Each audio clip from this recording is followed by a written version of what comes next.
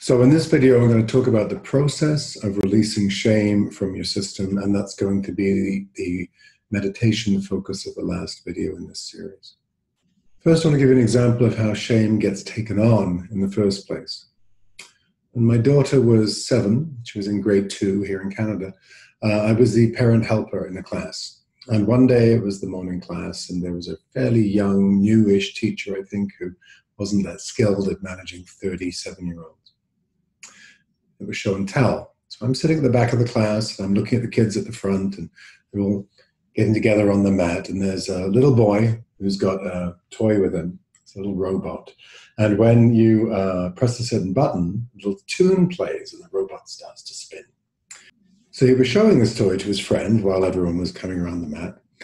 And his friend looked at it. He was very impressed. And then the boy pushed the button, and the music came, and the thing started spinning. And his friend started doing a little dance, and then the kids started doing a little dance, and the two of them were in their own world, these two 7-year-old boys, just having a great time doing their little dance. But what they didn't know, and what I could see from the back of the class, was that the teacher was standing like this, staring at them. Gradually, all the little kids realized what was going on. They sat down very quietly. They wanted to be good kids. They were good kids. So the teacher was kind of angry. And so it ended up just everyone sitting on the mat, and these two boys lost in their own world with the toy, kind of dancing a little bit. And then the teacher said, "And we will just wait until those children that do not know how to control themselves learn how to control themselves." The boy's friend saw this immediately and sat down really, really fast. The boy with the toy, who was really into the game, didn't quite know what was happening, saw his friend disappear, and then heard the teacher's voice a little later, by which time he was standing there by himself. His friend had gone. The other kids were pointing at him and laughing, so he was publicly humiliated, a little bit of giggling, and the teacher was shaming him. So in that moment, I saw his confusion, his bewilderment, his discomfort, and then very quickly, a part of him kind of took on this wry grin. Right? Let's make it funny. Let's make it, I'm one of those kids that does this. Because that's a lot safer than the feelings of, I'm a bad kid, I don't know how to be with other kids, I don't know how to be with the teacher, I'm not okay. So that I'm not okay, the part of him that absorbed that gets pushed into a corner of the psyche. One of his protectors is this guy, who will probably minimize other people's shame, probably minimize his own in the future, probably make it okay, it's kind of funny, be a rebel, because it's protective, and it's protective of the part that just feels really, really badly. So as that kid grows up, if he applies for the team, if he applies for a job, if his partner decides to leave him, each of those incidences and many others will provide the opportunity for this part that feels like it's not worth much to be able to get his attention. But he doesn't know how to attend to it, so his protectors instead will push it back, or he'll find ways to distract himself, or he'll minimize, or whatever he's going to do. That's just the mechanisms, it's what we do. But that's how shame can be brought on. It's a burden held by a part that gets pushed to a corner of the psyche. It wants to release that burden, and it will keep getting our attention to the extent that it can feel like this is who I really am, underneath everything. This is who I am, as opposed to this is who I am. This is a part of me that took on the burden of this belief about itself in response to external events. This is what we call low self-esteem, right? When a part that feels shame repeatedly gets triggered. So what I'll be inviting you to do is to go into your own system in the next video, in the meditation, and to get to know the part of you that's holding the shame, and to be able to facilitate its release. Now, the internal system of the personality is a little complex, and there's lots of protective parts in there. And if you're going to get to know a part of you that holds the shame, we call that witnessing, then it's going to be important that you can hold as much of your compassion and curiosity as possible. And if you think about it, that example I just gave you, it's not hard to find compassion, right? That poor kid just playing with his friend, just wanting to have a good time in his own world, oblivious to the teacher. And then out of nowhere, as far as he's concerned, this shaming response to him, right? It's not hard. It wasn't hard for me to sit at the back of the class and go, oh, that's so hard for you. I'm so sorry that just happened. So that compassion's available to you. You can easily bring it to an external circumstance. It can be challenging sometimes to bring it internally because there are parts of us that believe we don't have worth, because there are parts of us that may believe we don't have compassion. And because there are protective parts of us. If you're getting to know a vulnerable part, which we would call an exile, a part that holds the shame, then the protected parts have to know that you're there, have to know that you're consistent, and have to know that you have the capacity to witness, to hear everything that that part needs you to hear in order for it to be able to release it. So there's some specific concerns as you go into your system that you'll notice. And I'm going to name them all now so that when you're in the meditation, if they come up, you have a sense of what the part's about and you're able to stay with it. First thing I'm going to ask you to do in the meditation is to settle in. Take a couple of breaths. I'll guide you through a meditation. And then you're going to be finding the part that holds the shame. So you may want to return to a time when it was last triggered, a time when you felt not okay, someone criticized you, someone misinterpreted you, someone told you you were bad, actively shamed you. Or you may notice it in terms of a compensating part, a part that's the people pleaser, or the part that has to go to the gym all the time because it's connected to a part that has body shame issues. Or you might notice it last time you ate or cut or had a drink or used drugs or whatever parts of you might have done to distract from the part holding shame. You could come to one of those moments, and that's another part that's going to connect you to the part holding the shame. By the way, there's no moralism here. Drinking, drugging, gambling, sleeping, gym, whatever you do is whatever you do. If the behavior is compelled, if you have to do that, and the part of you that has to do that would rather have choice or rather have a break sometimes, that's when you know that it's being compelled by a part holding distress. Otherwise, just an activity. So you settle in, you find the shame part, or you find the parts connected to it, and you ask permission. So if you are coming in to get to know a part that holds shame and you hear, I don't have any shame, then you can ask the part of you that holds that says that, makes that statement, if it would be okay for it to just soften back so that you can get to know the part that has picked up the belief or the feeling or the body experience that's connected to not being okay somehow.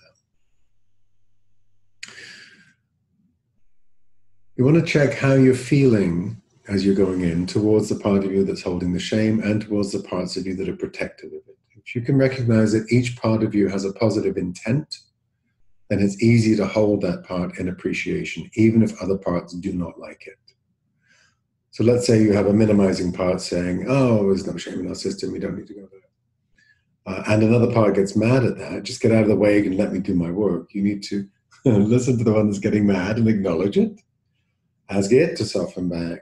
So you can come back to the one that says, oh, we don't have any shame, and ask it, how come it needs to keep repeating that line? How is it serving you by doing that? And if it did not do that, what does it imagine might happen? It's very unusual in the human being to have no shame whatsoever. Just in my experience, I haven't run into that. So you're getting permission from the protective parts to get to know the part holding the shame. And there may be specific concerns as you're going in, right? And you may hear these. So you may notice that you can't connect to the part holding shame, or there's an active voice saying it doesn't want you to go there, or your system presents a wall or fogginess or cloudiness. These are all indicators of a part that is concerned about you making a connection, a direct connection with the part of you holding the shame, which you want to look for in or around your body as a way of touching into it. So if you run into that, if you run into distractions or fog or confusion or blocks in any way that aren't allowing you to connect to the part holding the shame, get curious about the blocks. Those are parts that will have concerns about what you're doing, and the concerns need to be addressed so that the work can be safe. This work has to be safe to do, and the safety of it is determined by your protective system. So if you experience fog, can't quite get to the part holding the shame because there's this fog there, or there's a part saying there's no such thing as parts. Get curious about why those parts are doing what they're doing, and you'll find oftentimes that there's a concern that you're going to get overwhelmed. Part holding the shame may well feel overwhelmed. Right? Oh my God, I feel so dreadful. I'm unlovable. I'm unworthy. I wish I'd never been born. It can be a gut feeling. It can be a sense of I want the world to swallow me up. It can be very, very intense. And so the protective system doesn't want you to get overwhelmed with that, doesn't want you to get flooded with this part shame. And that's an important consideration. So if you ask, how come you're being all foggy? How come you're not letting me connect? And you get a sense of you're going to get overwhelmed. Thank the part for the information. Here's how we address overwhelm, fear of overwhelm. The protective part has probably noticed when there's been overwhelm in the past, and it's referencing that, it's remembering that. So let's validate that. You may have been overwhelmed with shame at some point. The part holding the shame has been trying to get your attention, and sometimes in the past it's done it by flooding you, by bringing this intense feeling of distress. You can let it know ahead of time that you're coming in to get to know it. You want to get to know it, and it doesn't have to flood you in order for you to get to know it. In fact, if it does flood you, then it's going to bring up all your protectors and you cannot get to know it. So let it know you get that it's holding distress and you're on your way.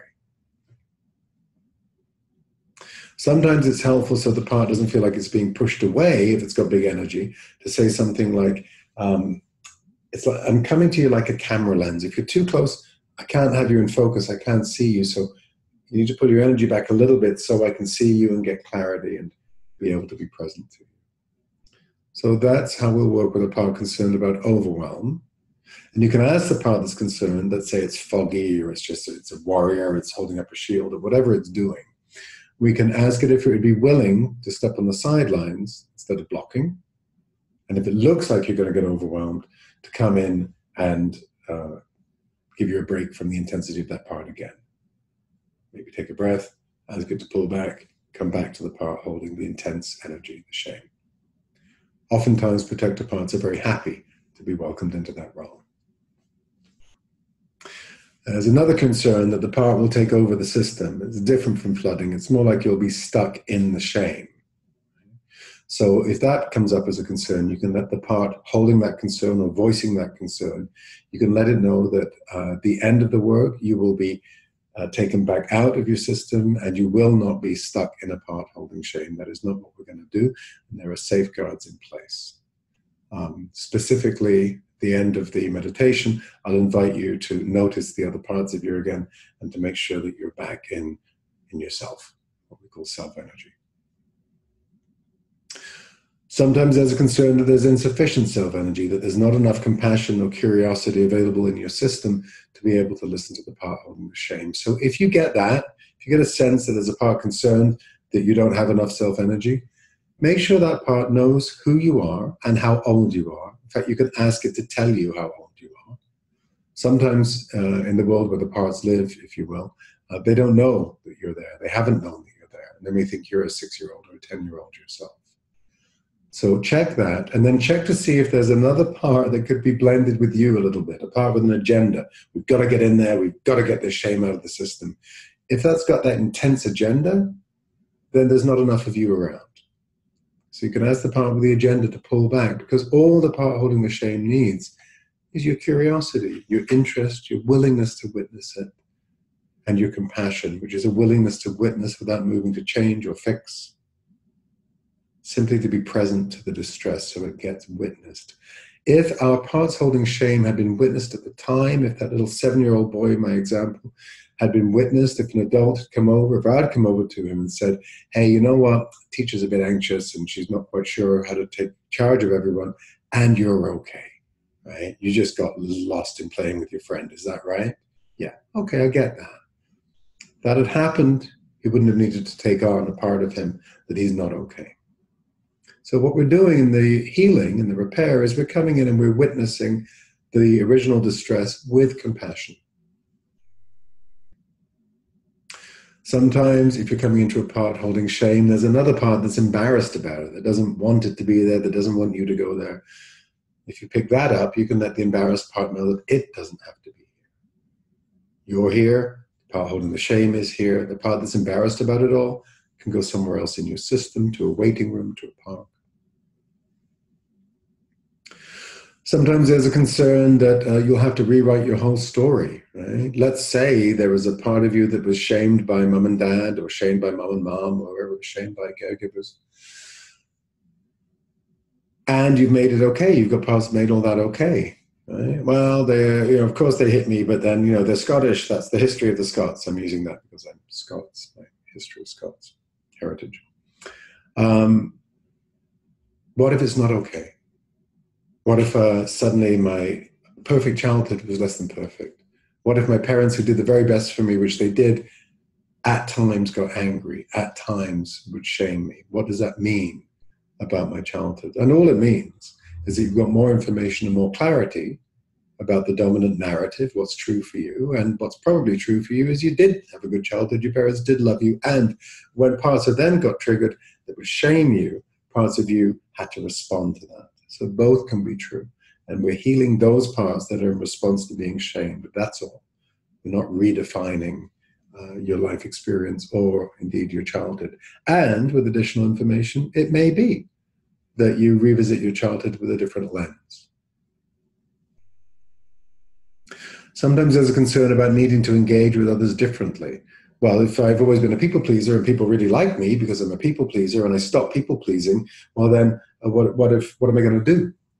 So there's no requirement that you engage with other people differently. This is internal work.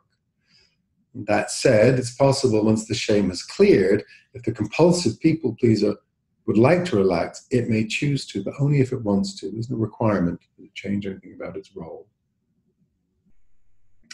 And then throughout, as you're getting to know the part holding the shame and the protectors around it, you want to check that you're still feeling the compassion, the curiosity, the desire, the interest to get to know the part in the distress. If you come to it, it's great. I'm going to invite you to listen to its story. If you don't, that's fine. Then you've got to know your protective system really well. You can revisit the meditation anytime. If you do come to a part holding shame, and if it's showing you little glimpses of being in the classroom when it's 7 years old, stay with it. Thank it for the information it's giving you. And you keep asking, what else? What else do you need me to know? Different systems present in different ways. You may have, little kids showing you very clearly what's going on in the classroom. You may have a sense of a part. You may have a voice in your head. You may have a body sensation, all of which is welcome. If you're not clear on what the part's presenting to you from the way it's presenting, let it know you're not clear, ask it to present in a way that helps you to understand. This is the witnessing, and it's absolutely crucial, right? So you let this part know that you're there, you let it know you're the adult, you let it know that you get that it's been holding distress for you, and that you're available now to hear it. What does it need you to know?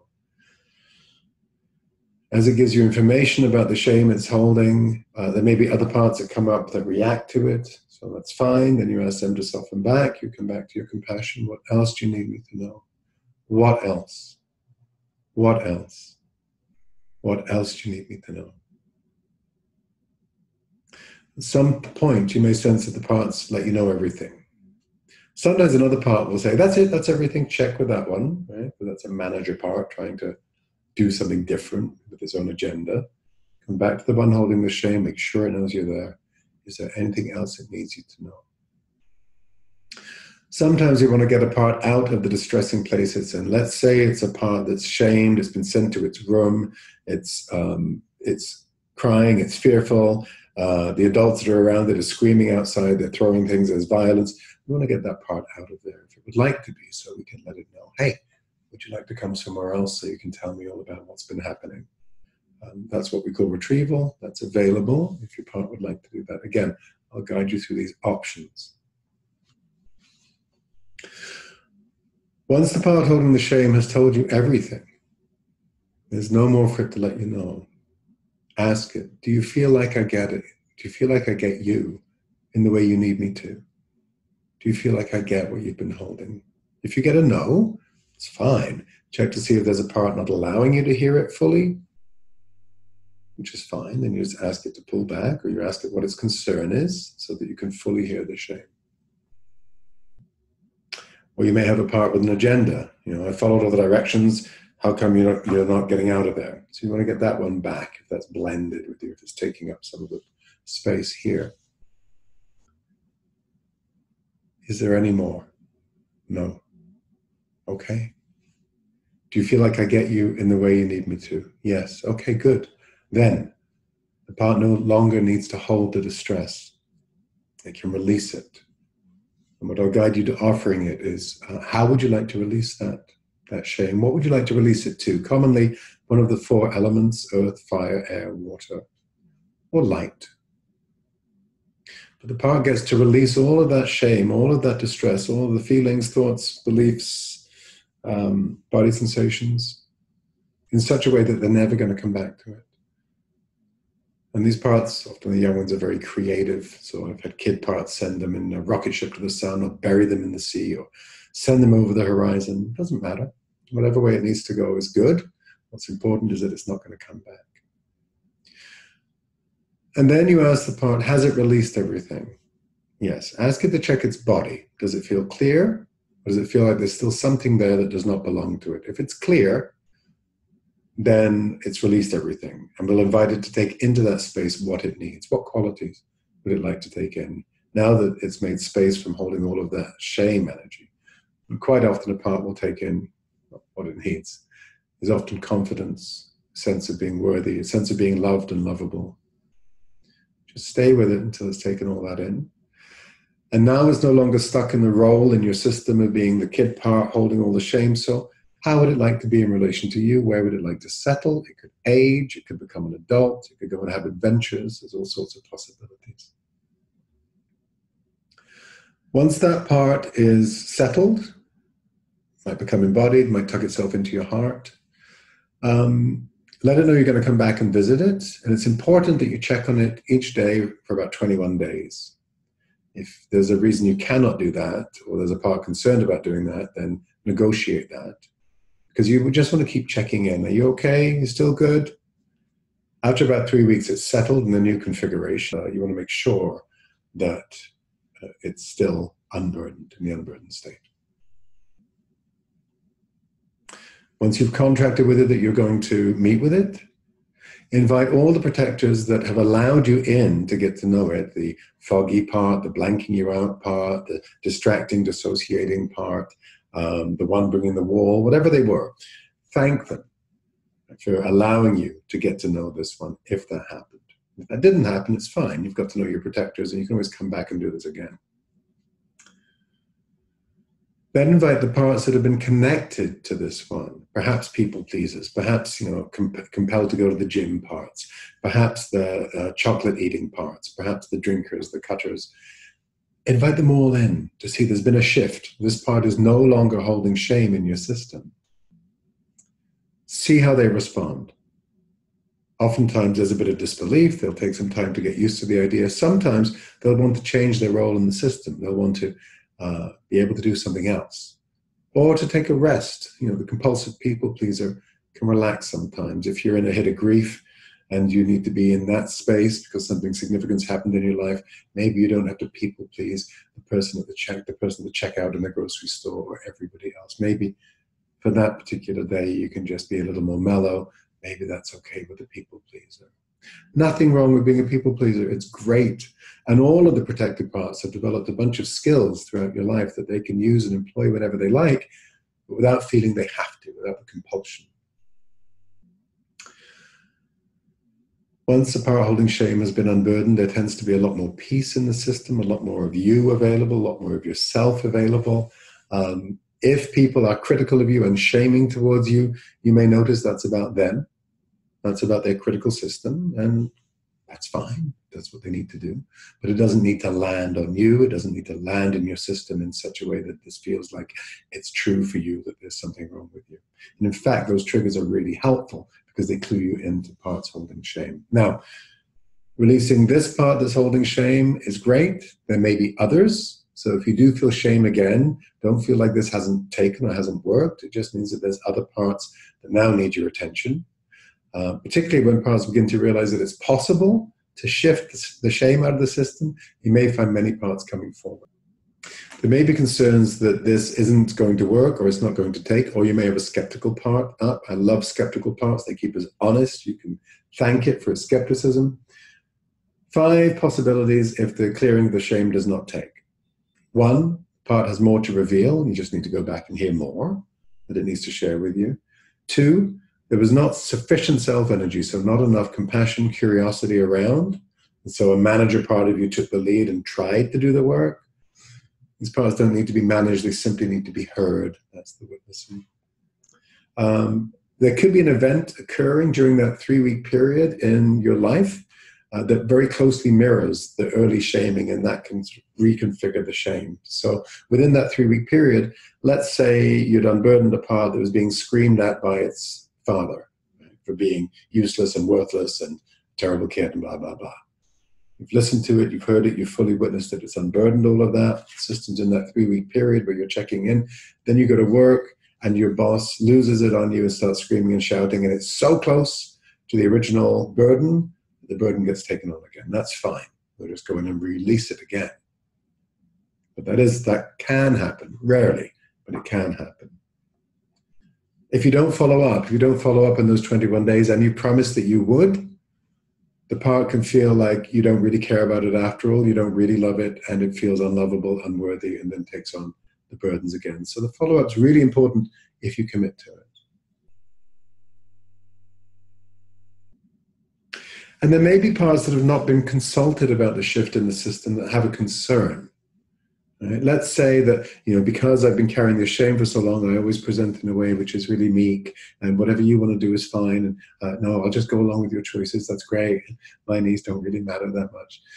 If that's been the way I've been in the world with those protected parts for so long, there may be a concern that I'm not going to be safe, that suddenly I'll start being arrogant or make my needs met, or I won't care about other people, and that will bring really negative repercussions from other people, and then inside I'm going to feel like a bad person again. So there may be parts concerned that without the shame to kind of keep us in check, we might get too big. That's a very important part to listen to and to hear.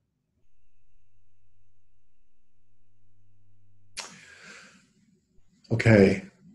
Thank you for listening to all this. This is in preparation for the unburdening guided meditation that I'm going to take you through. Now, there's something you need to know.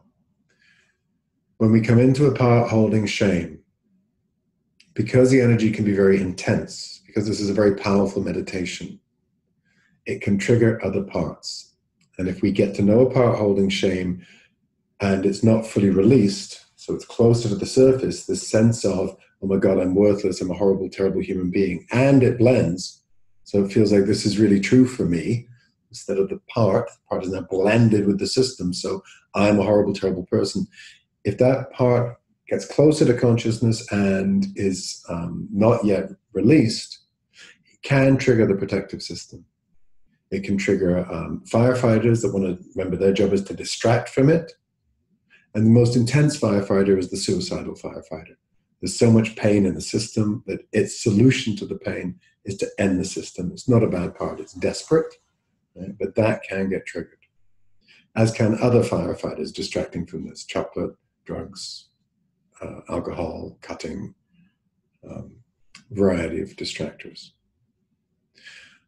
So because this is a powerful meditation, what I need you to do, if you would like to participate in this and find a way to release the shame from your system, I will need you to say that you are taking full responsibility for any choices you're making and that you're not holding me accountable. And I would recommend that you only do this if you've got access to an IFS therapist or an IFS practitioner.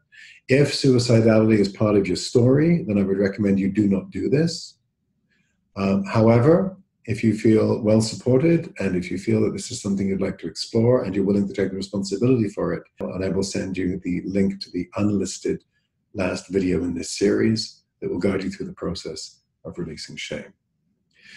I hope that lands well with you. I'm not trying to make things overly complicated, but I do want to ensure, because this is a public forum, that people are well protected. And this is a very powerful methodology and a very powerful way of clearing your system of shame, which is not yours, so you can step into your life in a way that feels better, more whole, more you.